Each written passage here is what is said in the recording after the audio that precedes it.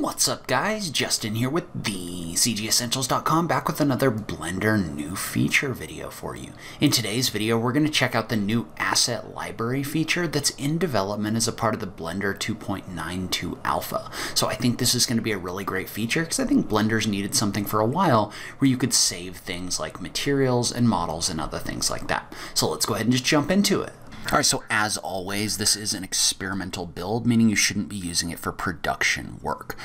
So you can find this, though, by going to blender.org, go into the Download Blender option, and then you want to go down into the Experimental section, and you want to click on Download Blender Experimental. And then from there, you don't even want to download this one, you want to go over into the Experimental branches. So these are different branches of Blender where they're testing different features. And so for this one, for example, what I want to do is I want to go down and I want to look at the Asset Browser branch. So this is the one that I'm playing around with, and this is the one where you can test drive that asset browser. So you can click on this in order to download it. And so once you download it, we're going to go ahead and we're going to open up this version of Blender. And so again, remember this is a little bit unstable right now, but it gives you a pretty good idea of what they're doing.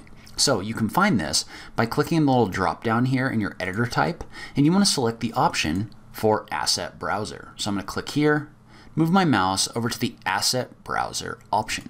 So when I click on that, we can make this a little bit bigger in this window right here, but you can see how you have this new function or this new window in here that's got different sections for different things, right? Things like scenes and animations and objects and collections, geometry, shading, images, all these different things over on the left hand side. And you'll notice that this is empty for right now because we haven't actually added anything into our asset browser.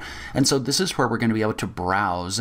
And so what this is going to do is this is going to allow us to save and access objects inside of a library. For this video, we're going to focus specifically on objects and materials. If you guys are interested, we could get a little further into this. I want to give them time to kind of develop it a little bit more before we go way in depth though. So from its simplest form though, what you can do is you can take objects like this cube, you can right click on them over here in your outliner, and there's an option down below for ID data. Well, in this build of Blender, there's an option here for Make Asset.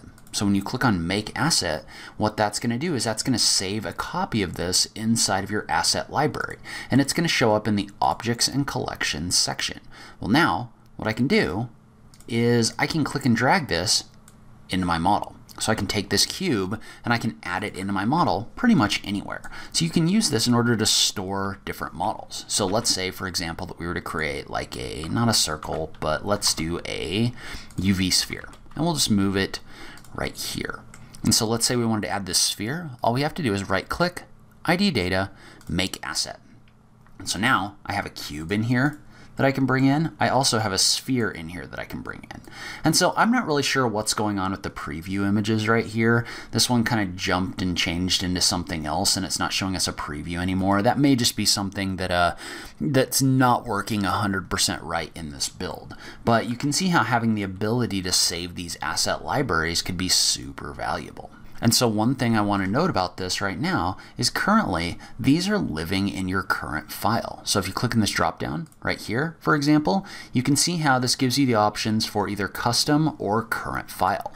So that means that if you were to open up another window, these wouldn't show up in here because they're living in this file. And so theoretically, the idea is that you're going to be able to not only save assets in this file, but also in your preferences, set asset repositories in here.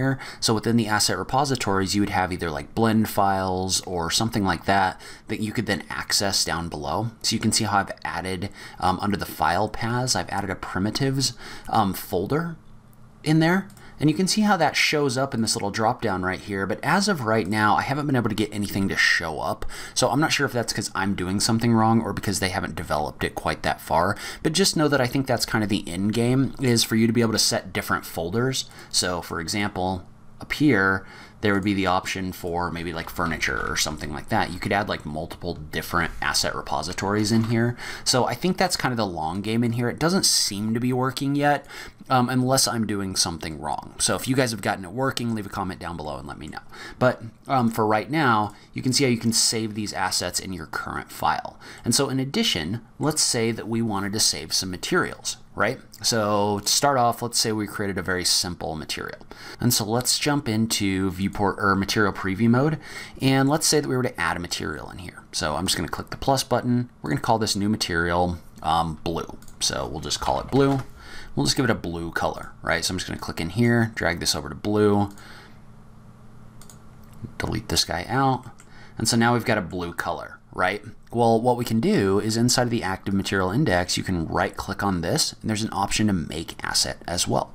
So what that's going to do is that's going to take that object and it's going to put it in here under your shading section. So what that allows you to do is that allows you to drag this in and place it on an object. And so let's say we had a more complex material. And so let's say we were to add a material like maybe a brick material. So we'll just create something simple right here. I'll just drag, or maybe a stone material. I'll just drag this in here. And then for this object, we now have a brick material. We could just call, or stone material. We'll just call it stone. And then for this object, we want this one to be the stone material. So now let's say that we have this stone material. We could right click on that and we can click on make asset for that one as well. So you can see how now I can drag in materials on top of objects and it'll place those materials from my asset library. So I'll be following the development on this one pretty closely because I think this is one of the big things that Blender needs, is a way to kind of store all of your assets so you don't have to go back and remake things and re-import things over and over again. So I think this is going to be a really good feature long term. But if you like this video, please remember to click that like button down below. If you're new around here, remember to click that subscribe button for new Blender content every week. As always, thank you so much for taking the time to watch this. I really appreciate it, and I will catch you in the next video. Thanks, guys.